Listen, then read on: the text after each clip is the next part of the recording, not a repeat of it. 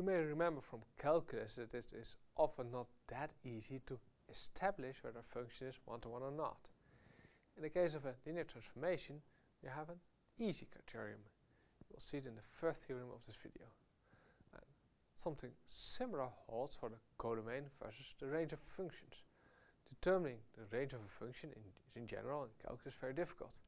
And again, in the linear case, you sometimes have an easier criterion, as you will see in the second theorem of this video. First about the one-to-one. If we have a transformation from V to W, T linear, that's important, only holds for linear transformations. Then T is one-to-one if and only if the kernel of T is only the zero vector. So transformation is one-to-one, for that you only have to look at the kernel of T. If it only contains the zero vector, your transformation is one-to-one, and if your kernel contains more vectors, then your transformation is not one-to-one. So we have to prove two implications. First we prove that if, going from left to right, if the T is one-to-one, then we prove that the kernel of T is only the zero vector.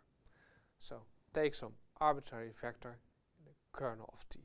Then we know, of course, T of V is 0.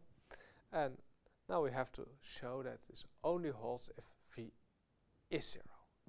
But T is linear, so we know for linear transformation we always have T of 0 is 0. Now, your transformation by assumption is one-to-one.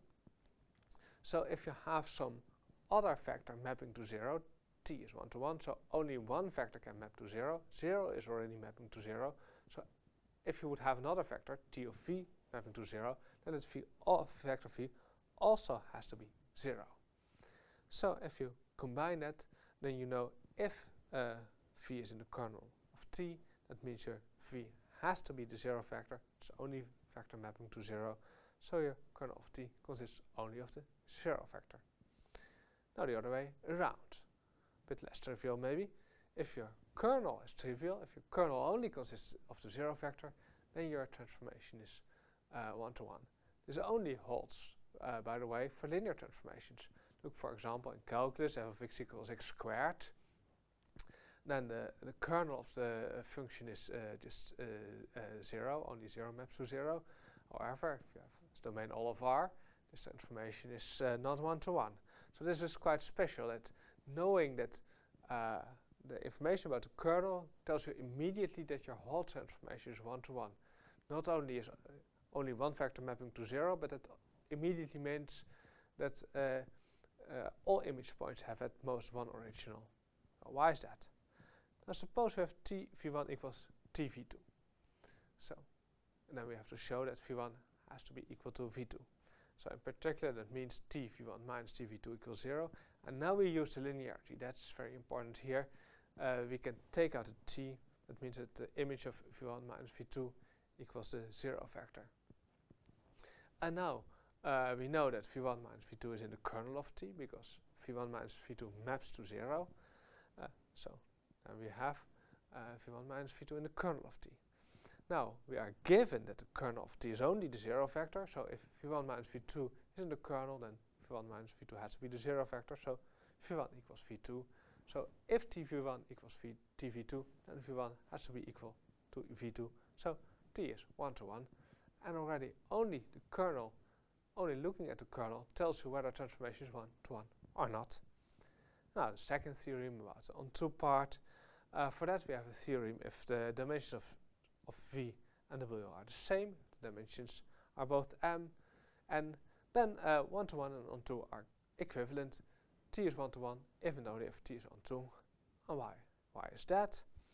Well, T is one-to-one if and only if the kernel of T is only the 0 vector. Should be the set over here.